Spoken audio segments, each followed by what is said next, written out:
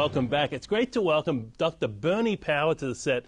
Now, there are very few people you could meet in the world who understand the interaction between Islam and Christianity as well as Dr. Power, who teaches at the Melbourne School of Theology. Thanks so much for making time for us, Bernie. Thanks, James. Now, you spent a lot of time in predominantly Muslim countries in South Asia and also in the Arabian Peninsula. How many years were you in those nations? About 21 years. So this is over 2 decades, so you really got to know the culture and also the variations within the religion, how it's practiced during that time. What are some of the key observations that you came away with? Probably the number one would be that Muslims are people just like us. They're people who desire a stable family, a happy family, a good job, a just society. So in those ways, they're just like any other people. Right, but you know, you say that, but of course, for many of us sitting in the West, we think about 9/11 and also the persecution of Christians, which is going on in many Muslim countries, many predominantly Muslim countries. We have to be honest about that. Why is that happening? Yeah, I distinguish between Muslims, the people, and Islam, the system. And Islam, the system, has come back from a long history of 1400 years of the way that they've operated, and we're still seeing the effects of that today. So you talk about Islam as a political system. Is that what you mean? Political, military, economic, social, it's all combined together. For Islam, they believe that it's all part of one system, which is very difficult to break the different elements apart. So when Muslims move to a country like Australia or New Zealand or the US or other nations around the world, how can they integrate into society if the idea is this holistic religious and civil society, all under the banner of Islam?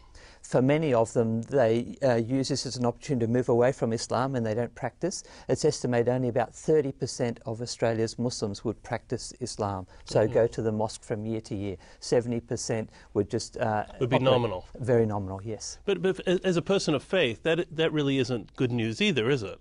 No, I don't think so, and it can be the whole secularizing influence of the West that makes things difficult, but at the same time it does remove them some of the strictures of Islamic society and the Islamic system, and Muslims are much more free to investigate other options than they are in their own countries. Now, I've heard that you've claimed that more Muslims have changed their faith and become Christians during the last few years, I don't remember exactly how many, than in the 1,000 years before that? Maybe just enunciate exactly what your quote is. Yeah, so we'd say more Muslims have become Christians in the last 40 years than in the previous 1,000 years. Right. Now, how do you back that up? Who's keeping count? Yeah, so Professor Dudley Woodbury from the Fuller School of Theology has done some research in this area, and we're finding that both in Muslim majority countries and in the West, many people are turning to Christ. Now, but you know, we read in the press and we know from reports coming out from a variety of organizations that when Muslims become Christians, there can be very dire consequences. We think of the pastor in Iran who's on the death, being condemned to death. We think of honor killings.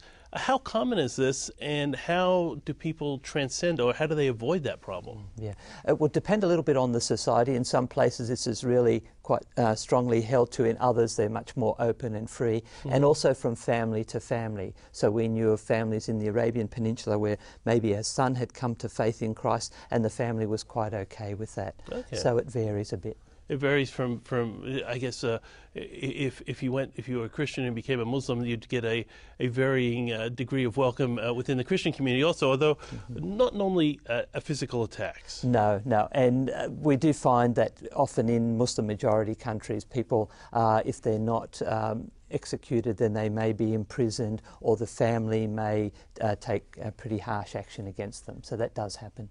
Now, here we are in a free country, very diverse religious perspectives.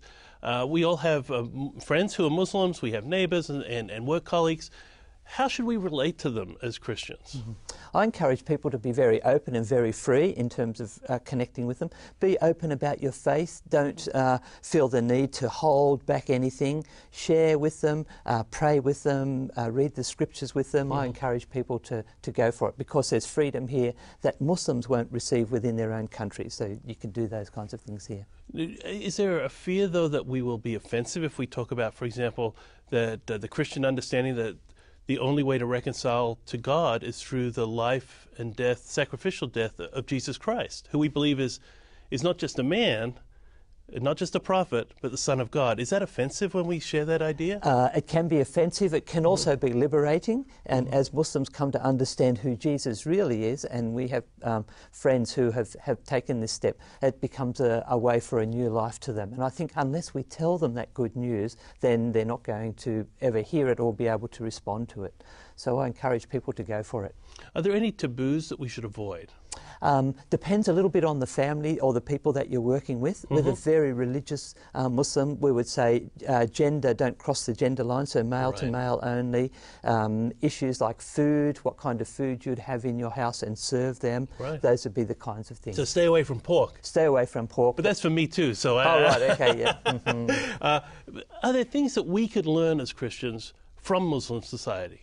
They have a great devotion for God, and when I meet a Muslim, I'll often say to them, Muhammad, I really admire your zeal and the fact that you're seeking to serve God as best you can, because I'm the same as that, and we have that in common. So I think that's something that we can pick up. The openness about their faith, they're never ashamed of talking about Islam, and we should never be ashamed of talking about Jesus. Absolutely. I'm not ashamed of the gospel, is what we're told, isn't it? Exactly. So I've been to a number of predominantly Muslim countries myself, Jordan, and I grew up in Malaysia. So, and one of the things that I think that is impressive is the level of modesty, no alcohol abuse, and of course, as a vegetarian myself, I appreciate that they're not eating pigs at least.